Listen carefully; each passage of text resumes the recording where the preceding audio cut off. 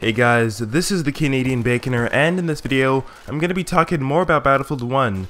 So very recently, I kind of just was sitting around, looking at some Battlefield gameplay, trying to stay up to date with the latest news, and then this thing sort of snapped. Something really popped into my head, and I was like, hey, wait a second, where is the trench warfare? So of course, when Battlefield 1 first got announced, everybody was so hyped. They said, oh my gosh, yes, BF1 is going to be set in World War I. The theme is going to be awesome. I'm going to love the vehicles, the combat, the weapons.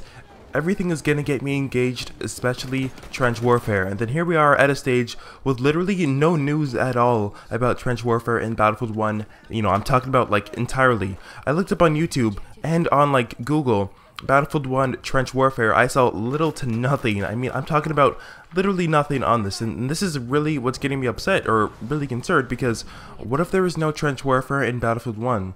I did not get into the alpha, so of course I don't know exactly what it feels like, but my friend did get into the alpha, and he was telling me how pretty much there is the only map that we can play on, which is Scar. There is absolutely no trench warfare at all. I think he mentioned like one section, but nobody goes over there, and the trench does not even last for that long.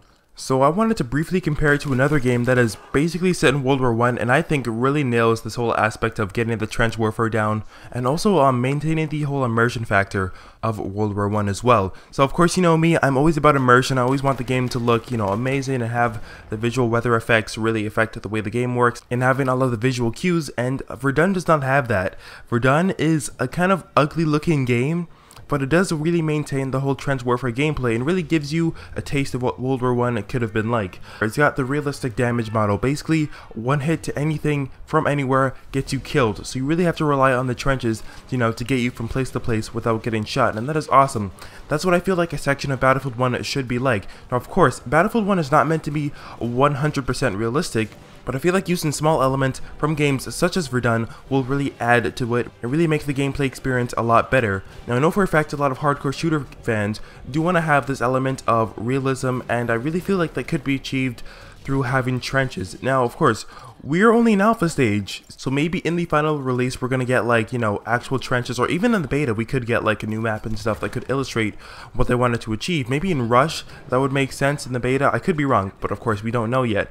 My friend kind of gave me the idea of like using Verdun as an example, because I think he really is excited about the game, but I don't think it's coming to consoles, and he only plays on consoles, so that's kind of unfortunate. But yeah, I think right there that would add to the whole level of authenticity for Battlefield 1 and get more people involved. So like I just said, this could all be in the beta, this could all be in the final product of Battlefield 1, but as of right now there was no news or anything on that, so I'm kind of concerned on whether or not we're going to have this. Now, I'm not the biggest fan of trench warfare, ironically, but I really feel like adding that element would really push Battlefield to its limit and get pretty much all aspects of what I think a World War I shooter should be like. They've got the weapons down, the damage model is good, the character models look good, the visuals are awesome. Pretty much every little aspect of the gameplay seems awesome right now, but I really feel like adding trench warfare on top of that would make the game that much better. But let me know your thoughts down below in the comment section. So were you really excited when Battlefield 1 was first released because you wanted to get in the trench warfare? Or were you like me, where you didn't care that much about the trench warfare and you just wanted the game to come out? Let me know down below. But yeah, that's actually going to wrap up this video. If you enjoyed, feel free to give this video a like and subscribe to this channel if you're not subscribed already for more content like this. But thank you for checking out this video as always, and this has been the Canadian Baconer. Stay crispy, and I will see you in the next video. Peace.